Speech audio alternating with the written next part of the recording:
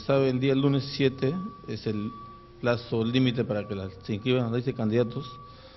A la fecha se han inscrito, tenemos inscritas 5 listas, 2 listas provinciales para Huaral y 3 distritales, que son una para el distrito de Araguay en Canta, Iguarí de Huaral y Huamantán en Canta, a la fecha, a esta hora, ¿no? En el día no sé si se inscribirá más.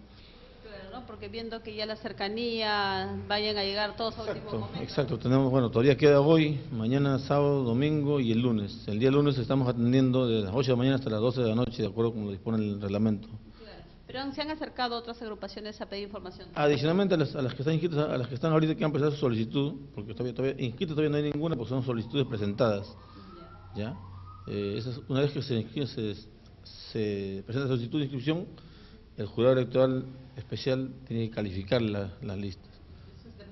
En un plazo de 3 días nos estamos pronunciando.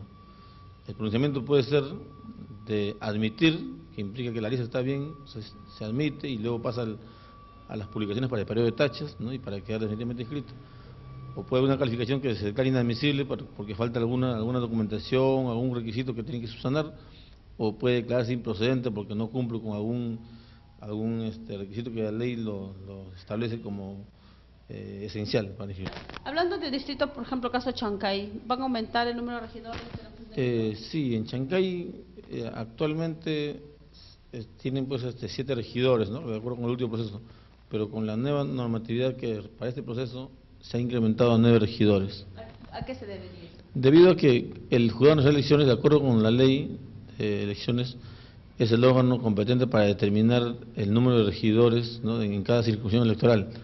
Y el Jurado Electoral de las Elecciones ha establecido un rango de número de regidores en cada distrito y en cada provincia, de acuerdo a la población, ¿no? Entonces, dentro de esos rangos que se ha establecido...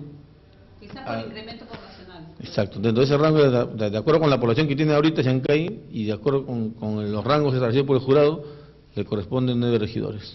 ¿Es en el único caso de ese distrito? ¿No hay otro hasta el momento? Me parece que sí, no, la verdad es que creo que es el único, pero tal vez sea otro, pero no tengo el dato exacto en todo caso. En todo caso, ¿qué recomendación decirles, ¿no?, a los señores interesados en participar en estos procesos, viendo pues que ya se está agotando el tiempo? Una vez más, invocamos a toda la población de Huaral y de Provincia de Canta, en especial a las organizaciones políticas, ¿no?, sean nacionales, regionales o locales, para que pretenden participar en este proceso electoral, que se apersonen ya al Jurado Electoral Especial de Huaral, ¿no?, aquí en la calle de Luis Jolán, número 312.